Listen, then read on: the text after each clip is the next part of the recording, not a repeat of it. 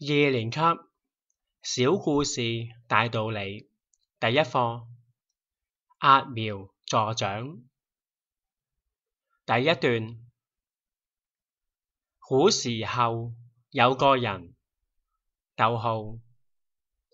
他希望自己田裏的禾苗能長得快些，所以便天天到田邊看看。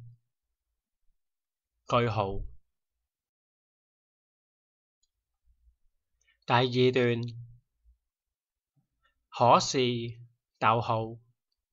日子一天一天地過去了，禾苗好像一點兒也沒長高，他在田邊焦急地轉來轉去，自言自語地說：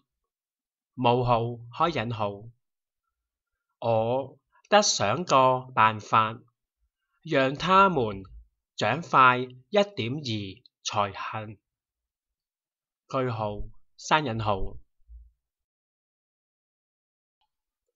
第三段。一天，他終於想出了辦法，就急忙跑到田野裏，把禾苗一棵一棵往上拔，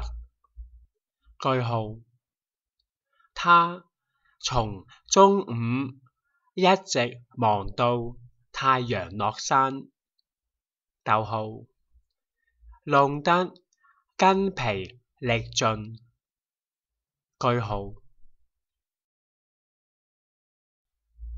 第四段。他跑回家後，一邊兒喘氣，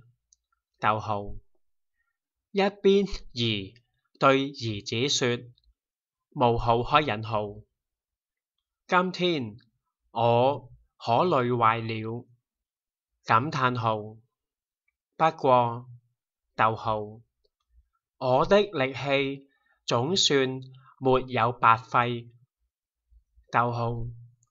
因為禾苗都長高了一大截。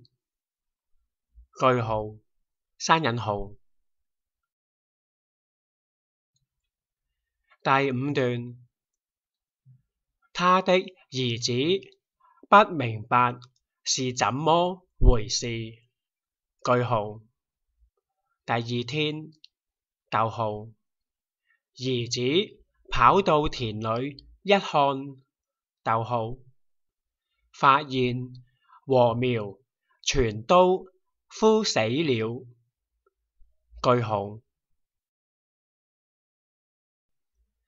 應讀字詞。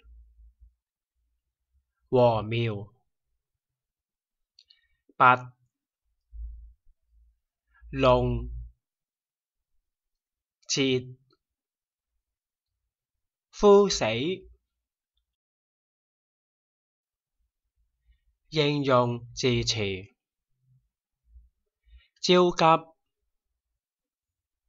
自言自語。辦法，筋疲力盡。喘氣，力氣，總算，白費。